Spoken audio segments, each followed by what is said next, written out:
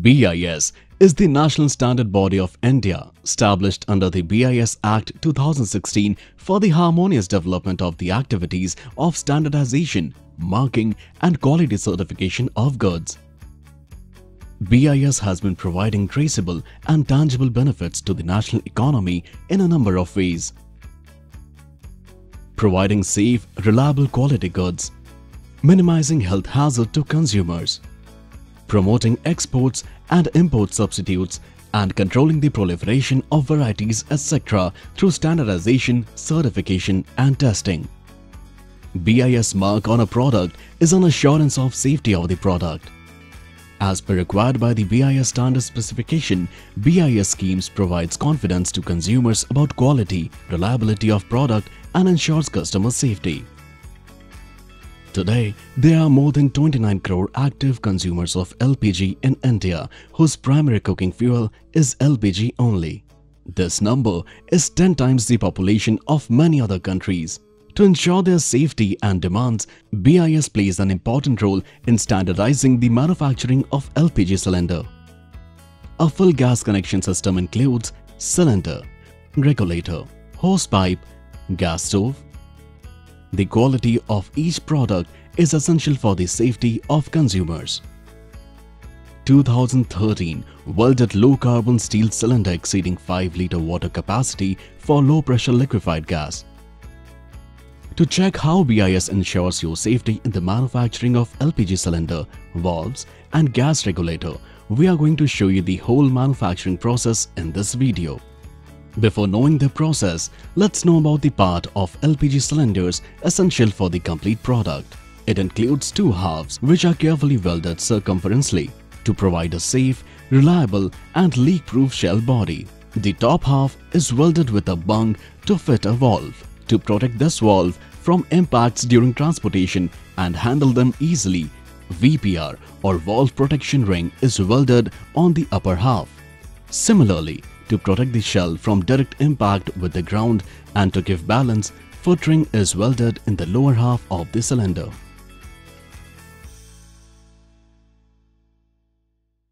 We are at the first stage, that is, the raw material. The raw material used to make LPG cylinders are hot rod steel sheets. These steel has to be BIS certified as per Indian Standard 6240. These sheets are specially produced for the manufacturing of LPG cylinders. As per Indian Standard 6240. IS 6240 prescribes its mechanical parameters and the strength to ensure its suitability for the manufacturing of quality LPG cylinders. In these rotary shearing machines, the coils are cut in circles and moved to the next stage to cool and moved to this hydraulic press. Drawing and molding gives them a domed-shaped deep cup of the required size. The next step is joggling and trimming stage. Here, the excess edge is trimmed to the required size. One out of every two halves is sent for the joggling and the other for only the trimming process. Joggling process helps the one half to get over the another to fit properly. Now, with the help of this mechanical press, each joggled half is pierced for the hole at the center for bung.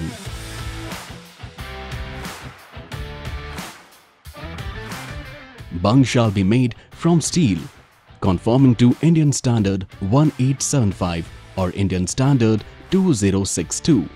All the halves after joggling and trimming operation get another touch for finish before it is thoroughly cleaned with soap water. This is called the degreasing process. Every half is carefully checked in case it has any crack, dent or any other deformation. If there is any defect, then that half is instantly discarded and the cause is identified with strict measures. The halves which are not having holes in the bottom are taken for foot welding operation, in which foot rings are welded with the help of automatic welding machines.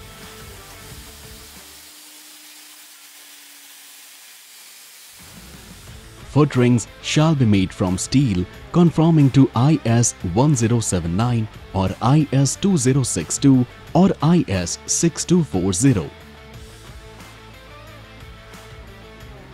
Time for inspection. every half is again checked for pinholes, undercuts, burnout, and non-uniform bead. Once an inspector ensured that all dimensions are proper, it is taken to the next stage. Meanwhile, the other half having hole in the center is taken for bung welding. This procedure is done with two-layer welding from outside with MIG argon gas.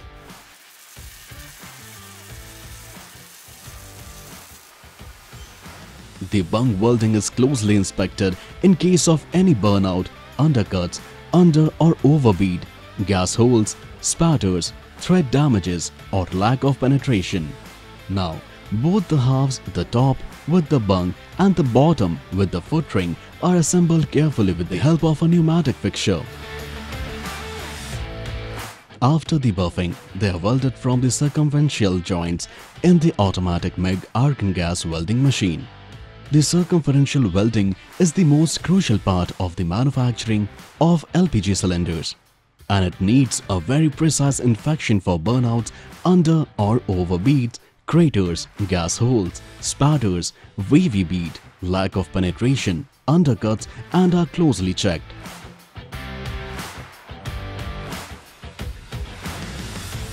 Simultaneously, valve protection rings that are made of MS black pipe are welded with equidistant vertical stay plates. Stay plates shall be made from steel conforming to IS 1079 or IS 2061 or IS 6240. Number punching is done on the stay plates like batch number and serial number of the cylinder. Then, these valve protection ring assemblies are mounted on the cylinder concentric with the bung, and the vertical stays are welded on both sides to the body of the cylinder with help of the fixtures. The serial number of the cylinder is also punched on the bung. After that, cylinders are serially loaded batch-wise into a furnace to relieve the stress which are developed during cold working and welding. The temperature is maintained at 660 to 700 degrees Celsius. This process is called heat treatment. This is also an essential process which provides the required mechanical strength to the cylinder.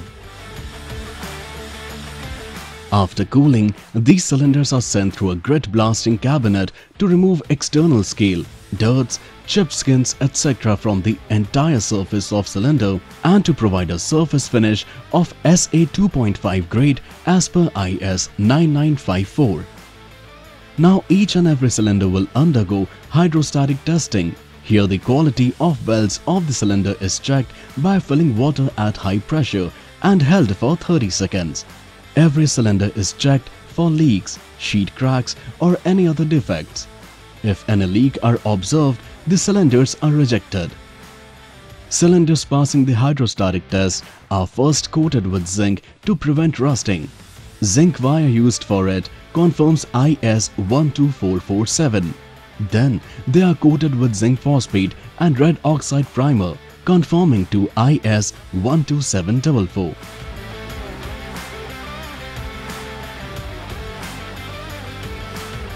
And final coating of the cylinder is done with signal paint as per required by the company for domestic and commercial cylinders, that is, blue for commercial and red for domestic usage.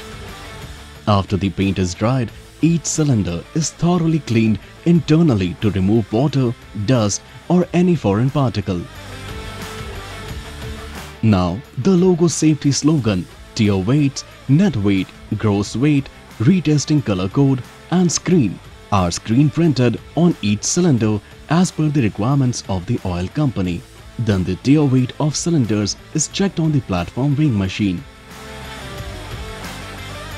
The cylinders are fixed with brass valves conforming to IS 8737. But how these brass valves are made? Let's check. The valves are manufactured in a separate plant by their skilled laborers. To make a brass valve, long brass solid rods are used as raw material. These rods are cut into small pieces of length of 60 mm and diameter of 25 mm. These small pieces are now heat treated for 30 to 40 minutes at 700 degrees Celsius in a furnace to give them strength and then sent for the forging process. in which it forms the hexagonal shape in the outer ring and gets drilled in middle. To remove extra metal, trimming process is done in which extra brass portions are removed. After the trimming process, the heat-treated brass pieces are now sent for the shot blasting process, in which all the dirt and blackness is removed and the valves get a regular and shiny surface. Now is the time to give a shape to these brass pieces which we see in our household cylinders. This process is done by these super fast and precise machines called automatic CNC machines. In this process, these brass rods are kept inside the CNC machine and then are chipped from the upper and lower end of the valve, which is the upper side of the regulator fittings, and the lower side is for fitting valve with the cylinders. These super shiny brass valves are now taken for assembly, in which different elements are added to each valve to make it a fit for use. These assembly lines are controlled manually by human hands with perfection. Each worker adds their skill set to the valve and passes it to the next worker in line. Before assembly, a set of workers check each valve for the outlet connection dimension check. Now, they are ready for the assembly process, which includes joint packing fitting, spindle fitting, adjusting screw fitting, and inlet connection dimension check of the valve. Once the valve has been assembled, it will now be taken for visual checkup. And now, the inspection process will take place, which includes soundness test, low and high pressure test. Upon completion of the inspection process, the final elements are added to valve, adjusting screw locking, stamping on valve hex, and then soundness testing after stamping. Now, few more randomly selected valves from the batch are taken for the lab test. Here, they check it for tensile strength, elongation, projection. Now, the batch is visually inspected for the final time and thread caps are added on valve. Once the valve passes all the inspection and lab test, the batch is ready for BIS inspection and then sent to cylinder companies after packing.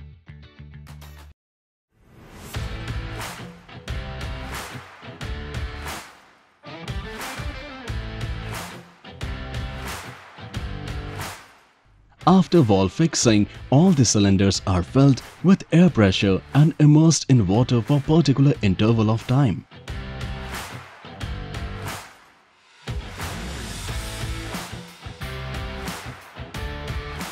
This test is called pneumatic test. In this process, each cylinder is checked for leaks just like tire punctures are checked. Now, cylinders are ready in stacks and ready for the BIS inspection before being dispatched. During this lot inspection, BIS officer does the audit of each manufacturing process. Cylinders from every batch are randomly selected by the BIS officer for conducting acceptance test or AT, burst test or BT, and for checking pneumatic leakage, test valve fixing at specific torque, total minimum combined coating thickness and markings. As a part of acceptance test, different pieces are cut from the cylinder for carrying out tensile test of the weld pieces, tensile test of the parent material pieces, bend test, macro examination and minimum thickness. The yield strength, tensile strength and elongation of the test pieces are the critical parameters tested in factory during the inspections. BIS also conducted brush test in which cylinders are filled with water and the pressure inside the cylinder is gradually built up till the cylinder bursts. The percentage of volumetric expansions and the burst pressure of the cylinder are critical parameters for deciding the result of the test. Tightness of the LPG valve fitted is ensured by doing the torque test. Once the cylinder passes all the tests during the load inspection, BIS gives clearance to all such batches by issuing test certificate to the manufacturers. Thereafter, cylinders are dispatched to the oil companies for LPG filling and then to households. We need an IS-marked gas regulator to use these cylinders for household purposes. These regulators are manufactured in a separate plant and supplied to consumers directly. Let's take a look at how it is made. Gas regulator body and cover are made either by die casting or forging. The metal is usually a zinc alloy which is melted in the furnace of the die casting chamber at 410 to 420 degrees Celsius. The molten mixture, known as a casting, is then forced by a plunger through a nozzle into two dies or molds, which have been clamped together in these giant casting machines. A skilled set individual is then assigned and he then deattaches the module body from the extra inner metal. And we get the individual metal bodies of the exact proportionate size and design. Casted bodies will now be taken for the machining procedure and then will be moved into the filing process. During this process, the required holes are made for the gas flow and filing for removing extra metal. Now, these casted pieces will be taken for the cleaning and painting process. Once all the pieces have been cleaned and painted, it's time for the assembly process. The assembly process is a series of specific jobs starting with jet machining. In this process, we make a particular hole in the casted body which is responsible for controlling the flow of the gas. Next process is lever crimping, in which a rubber diaphragm is attached in the casted body with the help of a small metal pin connected to the holes as made in the previous process. This rubber diaphragm makes sure the leakage-proof flow of gas while in on or off position. And now, the casted metal piece is covered by plastic body cover fittings and sent for the riveting and punching process, in which the rivets are punched or attached with the help of a hydraulic press machine into the regulator. A senior worker will now check these regulators for riveting, diaphragm or body leakages. This process is called a soundness test. Now knob and fitters for the on and off system of the regulator is attached and sent for the washer, spring, bush and ball assembly. These elements make sure the regulator works leak-proof and fits perfectly over the cylinder valve. A knob is fixed in the end to keep the ball in place. Now, these assembled regulators will go through the performance setting table, in which different tests are conducted on each and every regulator. This includes pneumatic test and off-position test. Once the tests have been conducted, the regulators are taken for marking, batch number marking and serial number stamping.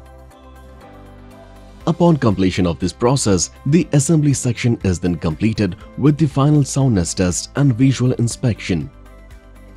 Few randomly selected regulators are taken for lab test. A senior worker will check for the advanced parameters before sending the batch for packing. These tests include hydrostatic test, cycle test, mechanical test, high and low temperature test, etc. On passing all these tests, the batch is ready for the BIS inspection and thus for packing and dispatch.